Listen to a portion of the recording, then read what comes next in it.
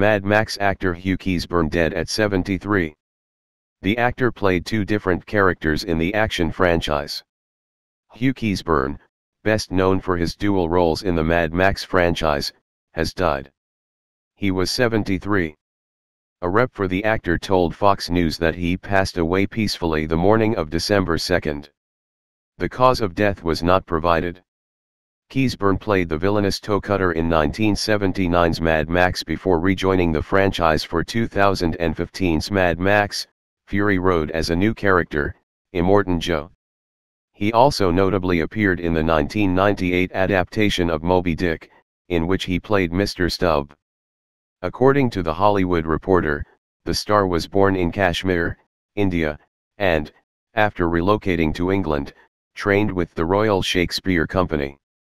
In 2015, Mad Max and Fury Road director George Miller told USA Today that outside of Keays-Byrne's acting talent, the director wanted to bring him back to make up for a poor dub of an American voice over his own in an early print of the original film.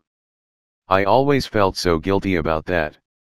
I thought I had to make up for it in some way," said Miller. As he did in the franchise and Farscape, Keays-Byrne often played villains, but admitted to the outlet that for an old ham like me, it's great fun. "I tend to always be the bad guys," he added. "I'm yearning to play a lover." The star also described himself as a lazy actor, only taking the occasional job, with Fury Road being his most recent credit. "I love sitting around talking, having a coffee, chatting about politics and rubbish," Keays-Byrne shared. "It's all good." According to IMDb, the star directed as well, helming 1992's Resistance and a 1982 TV movie called Madness of Two. He also played Cobweb in A Midsummer Night's Dream on Broadway in 1971, according to IMDb.